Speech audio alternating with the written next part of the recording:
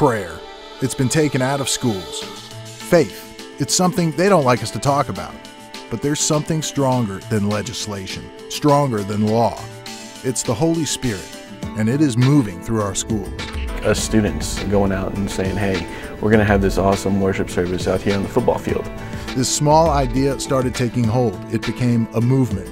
And pretty soon we started claiming the Word of God for our own. I think it was a real new start for some people. It's bringing people who aren't used to being in the church environment, it's bringing them to a place that's not in a church, it's in a football stadium. With strength enough to face the world, we stood together on common ground, on fields of faith. It's not complicated.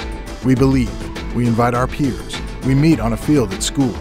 We share how our lives have been changed. We accept the challenge of reading the Word. We say we're ready to take on life. How about eternal life? They weren't expecting us for like half of the people on our bus to actually come to Christ that night. That really touched me, how they spoke about and told their testimony and how they were so real about it.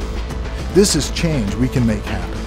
This is a way we can make a difference at our schools, in our neighborhoods. Everybody in the community was welcome to come worship with us and just fellowship out there on the field. It gave me an opportunity to show my peers, my faith and my beliefs, and maybe help them in their walk as well. The cool thing about it is you see like this generation coming together. Every denomination, every church coming together, uniting as one. At our schools, across our world, lives are changing. Hearts are opening.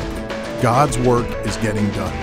I mean, there are people who I'd been praying for months and who finally just surrendered to Christ and gave their lives to Christ. It felt like just a reward more than anything else for so long, because it's just like God allowed you to experience what He sees all the time. So think about it. Do we keep it to ourselves or do we share it? It's in our hands.